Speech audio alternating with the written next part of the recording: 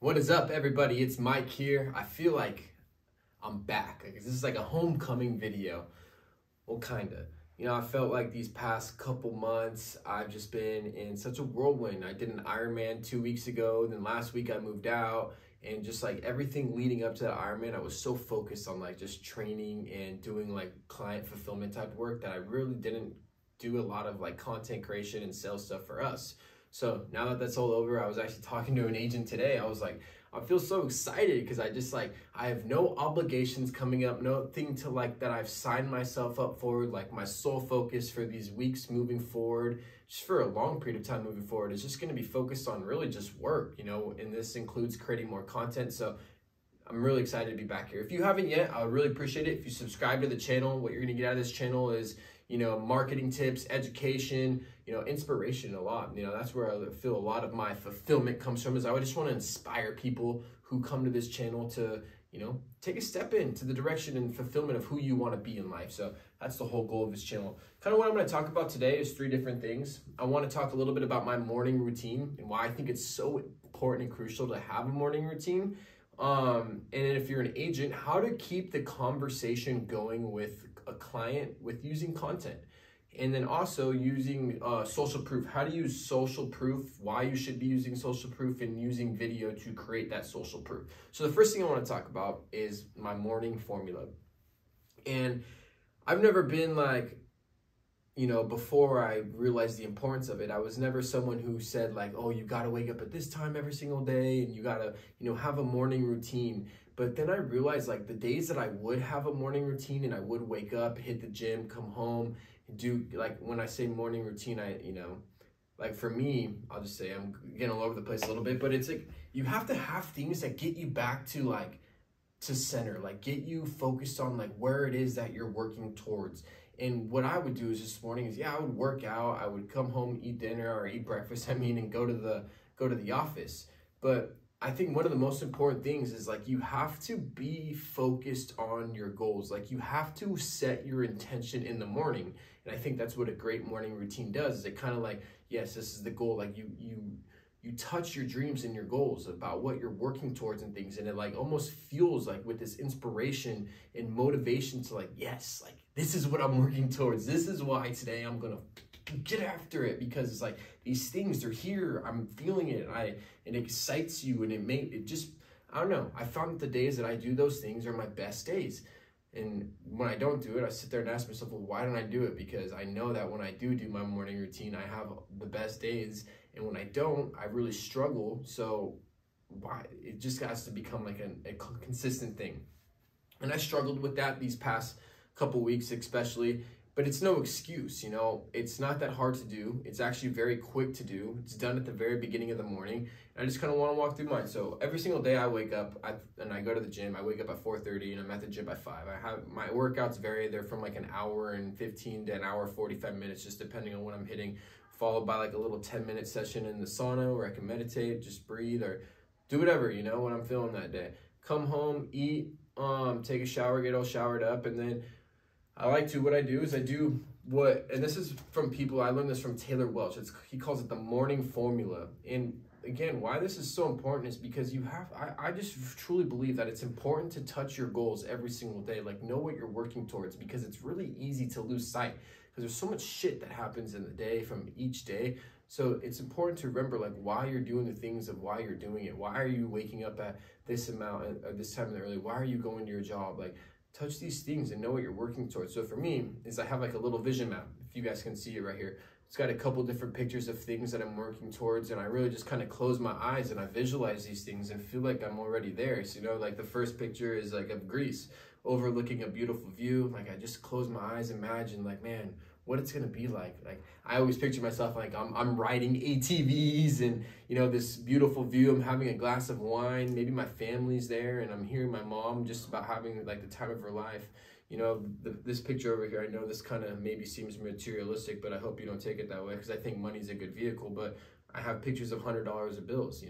My goal is I want to make a shit ton of money. So I picture that amount that I have in my mind that I want to make, and I figure and I feel, what does it feel like to make that much money? What is it? What do I do? How does my life look? And I really just, hold that tight.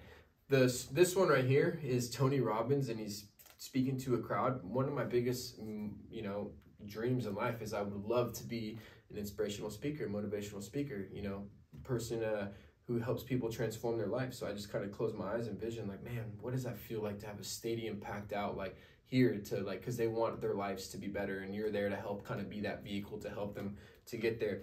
Then I got a car, I got a house that I would love to have one day, a car, and I put 100 best companies to work for. I think that's probably, I should have this on the front page, because that's probably one of the most important things to me, is I want to build like a workplace that is absolutely incredible with our company here at Ground Zero. So 100 best companies to work for. We're going to be on that list one day for the 100 best companies to work for. And you see, like, when you just start going and I go through these, it gives you like, I don't want to say chills every single time, but like when you really like feel these moments, like you feel more inspired. Like when I do this and I think about that 100 best companies to work for, like, you're damn right, my attitude is different when I go to work that day, when I do my morning formula, because I'm like, dude, 100 best companies to work for. What's the energy of someone that's the CEO or the founder or a chairman or a partner of a company that's the 100 best companies to work for? And I take that mindset into work, And I have this thing where it's like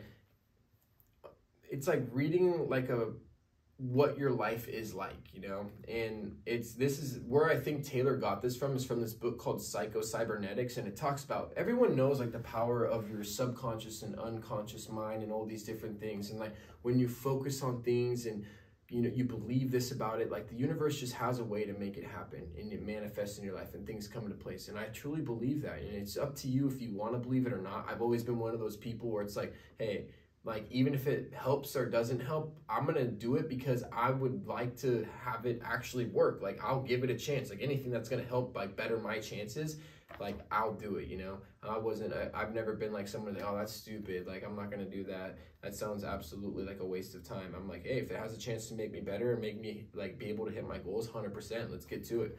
So what it is you read this, like, kind of like a paragraph, paraphrasing about, like, who you are, what you do, what does your life look like? Like, it's almost like a biography. If you were to look on your life, like, what are the things that are happening in your life? Real quick, mine says, like, I'm worth $100 million. I make $10 million every year, and I donate $1 million to people and charities. I run an 8-figure marketing agency.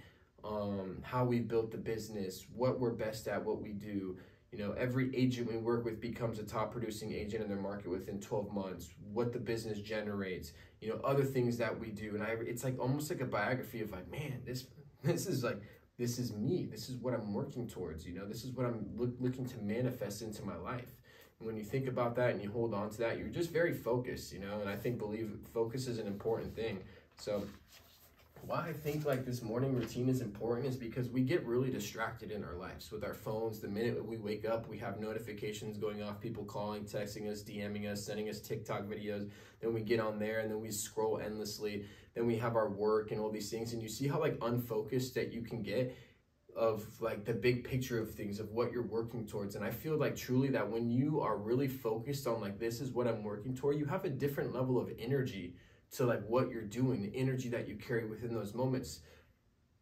I'm not going to sit here and say I do this every single day consistently, because there are days I struggle, and my goal is to like be doing this every single day. Like, it's like a habit. It's like I'm a robot. I get up, I do this after I shower and hit the gym, and I get refocused on the things that are exciting to me about what I'm working towards in life, because the energy is just different. So importance of a morning routine, I think everybody should have one. If you don't have a morning routine or something that really like refocuses you and recenters you to your goals and what's important and what you're working towards, I really do think that it's going to be kind of a good difference maker in helping you just have more better days. And that's the whole thing, like you have one good day, how many can you stack together, and it's like, when I don't do this, I don't have my best days, but when I do this, I have great days. So how much better am I going to be if I could do this consistently for 21 days, for 48 days, for 100 days, It's like that 1%. What's the energy like? So, importance of a morning routine. Second thing I want to talk to is like how to keep the conversation going with content. It's so important. So here at Ground Zero, we help agents, exactly like I was saying, dominate their markets using video content, really using that digital farming and stuff like that. And one of the biggest things I'm always saying is content, content, content. But I think also is now like when people start to generate leads and create conversations with people, still sometimes you get someone that takes time to actually convert. They may have given you your email, their phone number and stuff like that. Now they're in your database. How do you keep that conversation going without being salesy? And I think this is something that a lot of people struggle with. And it's not just with leads, it could be your sphere of influence, the database that's already in there. It's really important to keep in contact with these people so you stay top of mind. So I think something that's very simple that all agents should be able to do is create a weekly newsletter. If you're creating content, you're posting it out on your Facebook, your Instagram, your YouTube, different places like this, all you have to do is you can use those content pieces that you put out each week. Find the best pieces of content that you created or the most important topics that you talked about and put those into a weekly newsletter and then just send it out to your database, you know? And maybe you can include 2 or 3 different things. It could be a blog, it could be a video, maybe like a housing market update, show them some available property, show them what like listings went for in the area, give them some different options to be able to click through on that. It might take you an hour a week to create this newsletter, but when you're sending that out every single week to people in your database, it's going to build like trust, authority, omnipresence with them, where they're like, oh man, I always get so much value from this thing. Like I've worked with realtors where we've sent weekly newsletters through MailChimp and stuff like that, where they've reached out and they're like, hey, I've been getting your newsletters for the past 4 months. You know, they've really been helpful and I've liked them a lot. We're ready to list our house and we 100% want to go with you. Or we're getting ready to buy. Because that's just how it is. It's just nurturing the relationship, continuing to build the relationship with great content that's not just always educating, and it's never asking for a sale. We really never ever advise a realtor to ask for a sale in like those weekly pieces of content on the email. It's always information, like giving away free value. Edutating is what I like to say.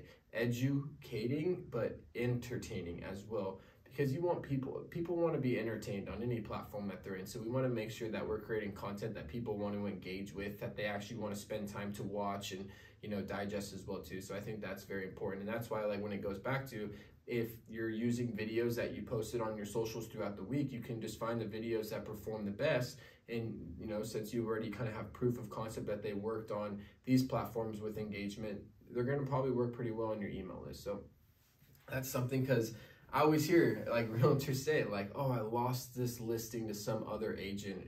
You know, I came in here, they were in my database. I'm like, well, how did the communication look between, you know, when they first came into your database to now? You know, a lot of the times that gap from when they make a decision is like 3 to 4 months.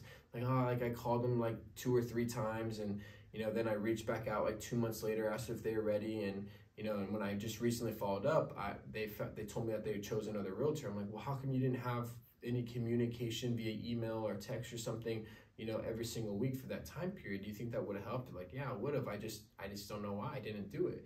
So I think it's a great thing to do, to be able to keep the conversation going. Even if they don't respond to you, it just shows them that you care, you want to give value, that you're an authority figure and things like that. So use content to keep the conversation going with your clients. And the last thing I want to talk about today is social proof, using video to create social proof.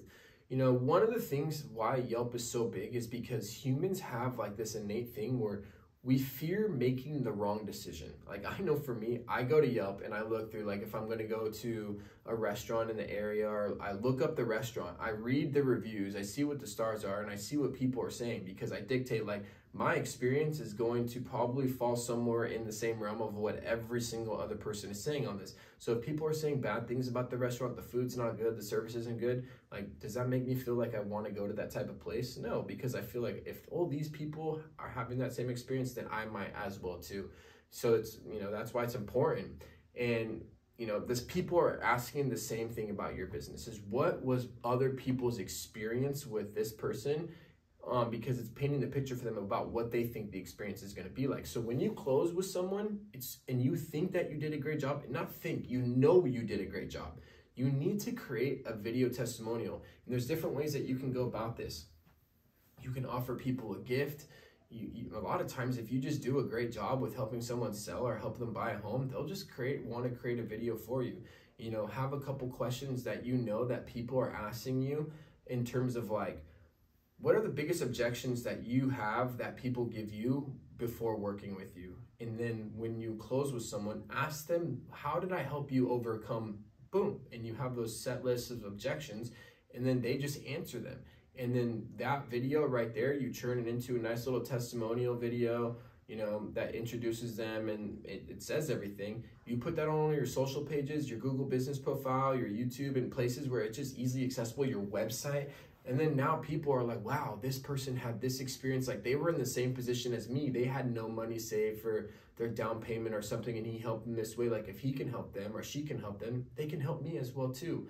So you kind of see the power of the social proof after every single closing. It should not be like, and if you want to do it or should I do it, it should be 100%. You should be doing this after each closing, is getting a video testimonial with your clients. And if the clients don't want to get on video, which I completely understand, not everyone is wanting to get behind the camera and shoot content, at least a blog about it, at least something written, where you email them some questions if it's you or your assistant right after the closing, and saying like, hey, our business is really ran off of, you know, referrals and what other people are saying, and reviews and things like that. I wanted to know if I could ask you a couple questions, and if you could just answer them honestly about what your experience was like, you know, and send that over to them. And to help incentivize people, maybe you can offer them like, hey, I'll give you a $15 Starbucks gift card or something like this. Or, you know, I think that's why closing gifts are great. You send a closing gift, and like, you know, a couple days after, you can send that email or a text or something like that, or ask them for the review. But I think reviews and getting testimonials are a very important piece to, you know, converting more clients, because like I said earlier, is that people naturally, they have this innate thing where they just do not want, they're fearful of making the wrong decision.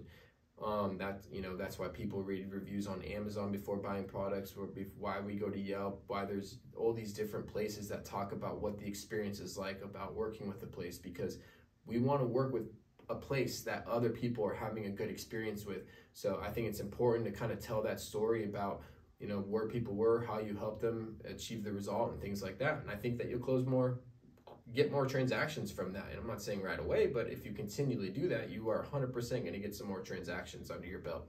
So I hope you guys got some value out of this. Important thing, first, create a morning routine for yourself that helps you get centered back to understanding what it is that you're working towards in your goals.